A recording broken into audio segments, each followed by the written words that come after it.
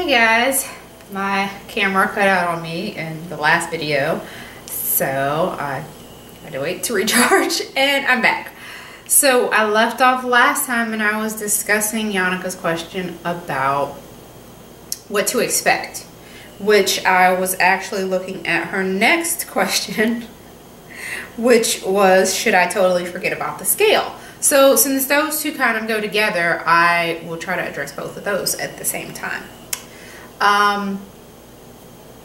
Last time I think I was discussing how the clothing will fit differently. Expect the bloating, expect the shirts and jeans fitting a little bit tighter than usual. If you know that ahead of time and you have clothes that are cute but fit, then that's really going to be your best bet, because as long as you still feel confident, then you'll be able to push through. Am I saying this is going to be like the most miserable journey of your life? No, it's actually a very empowering journey, and I love bulking.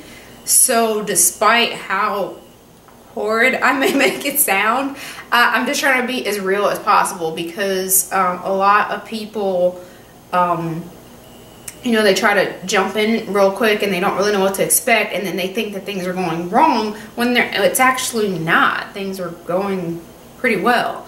So that's why I, you know, have my scare tactics of telling you, you know, what to expect, because I just want you to know up front, and if you know, then you can kind of ride those things out. There's also good things to look for. You are going to find that you have tons more strength in the weight room. Trying to lift heavy when you're at a deficit, even when you think you're having a good strong day, you have no idea. When you are bulking, your strength is off the charts. You just have so much more energy, and like I say, you have room for those extra carbs, and so you are plowing through that. I mean, you feel beast when you are bulking and you have the energy to actually get through those workouts.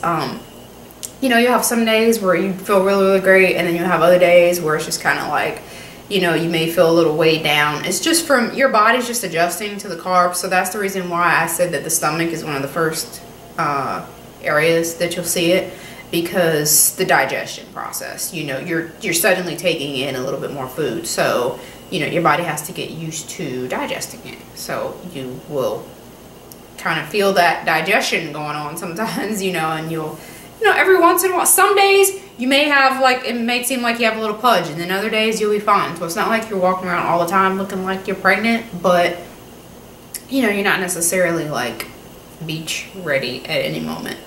And you don't bulk all the time. So, I mean, that's what this is. You do this at a schedule that's best for you. For me, when I live in the southeast part of Virginia, this is where, you know, the weather starts winding down. It's still fairly nice out right now,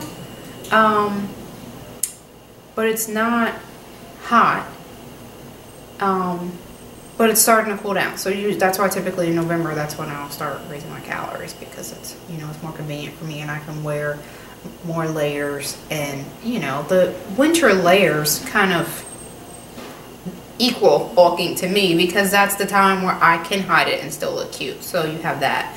You'll have the energy levels that will kind of be all over the place. The weight fluctuations that come with that scale can be off the charts. So you can't base it on, say, a weekly basis.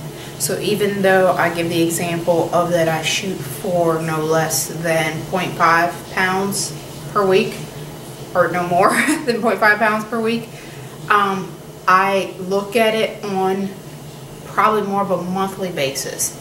I weigh in at a time of probably the month where I'm most likely to have a more factual weigh-in. Weighing in at that time of the month is pointless. Weighing in after a huge leg day is pointless. Weighing in after any lifting heavy day is pointless, because it's going to show on the scale. So it's no different when you're bulking than, you know, when you experience those things, whether you're maintaining or cutting.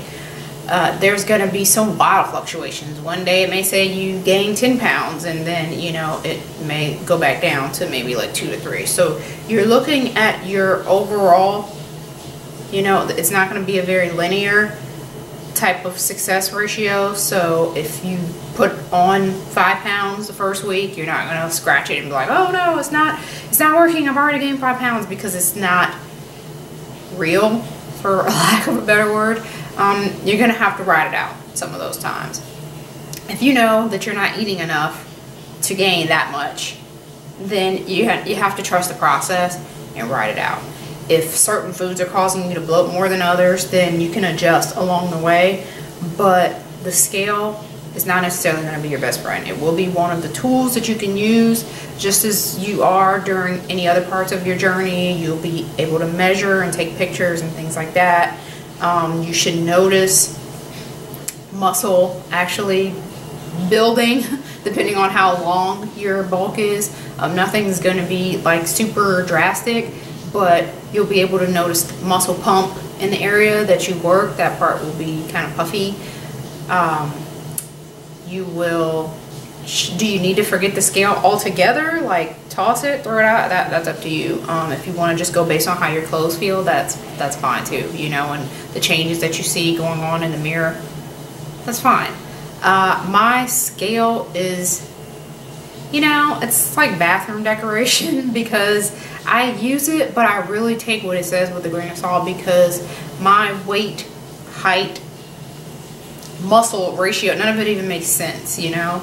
Even the amounts that I gain on my bulk sometimes don't make sense. But as long as I still like the changes that I see when I take pictures, or, you know, that my husband likes the changes, then I'm going to keep going. So it's really, really important to take pictures at the beginning of the process and maybe every 4 to 6 weeks, because, you know, you're going to be going through so many different changes that the scale may not be that accurate. You can use it if you like, just to kind of get an idea of what affects what on your scale, but don't let it be the be-all end-all. Don't allow the scale to make you head for the hills too soon, because you will do yourself a great disservice. The longer that you can stick it out, the better. So yes, expect the scale fluctuations. Expect to have days where you feel bigger and days where you feel nice and tight. Expect muscle pump in the muscles that you previously worked. Expect leg days to be days that you need to wear bigger jeans or a skirt. Expect even sometimes if you're really, really building out your lats, sometimes your shirts or jackets can feel a little bit tight. I go through that because I really, really focused on my back, especially last bulk, where the width of my back affected how a lot of my cardigans, sweaters, and jackets would even fit. Not necessarily in a bad way, because it's not that I looked bigger, it's just that the areas that I was working just kind of, you know, or like this time I really want to focus on my shoulders and my legs, so I'm expecting to possibly have, you know, a little bit of extra muscle pump in the shoulders, and so sometimes shirts may be tight across the shoulder area, or maybe across the lat area where it may feel like it's pulling a little bit, so I'll need looser shirts for those days. I think that's it. I'm sure there'll probably be more questions, or I may think of something after I finish this video, but those are the main things to expect as far as the scale and as far as how your clothes fit and your mental capacity.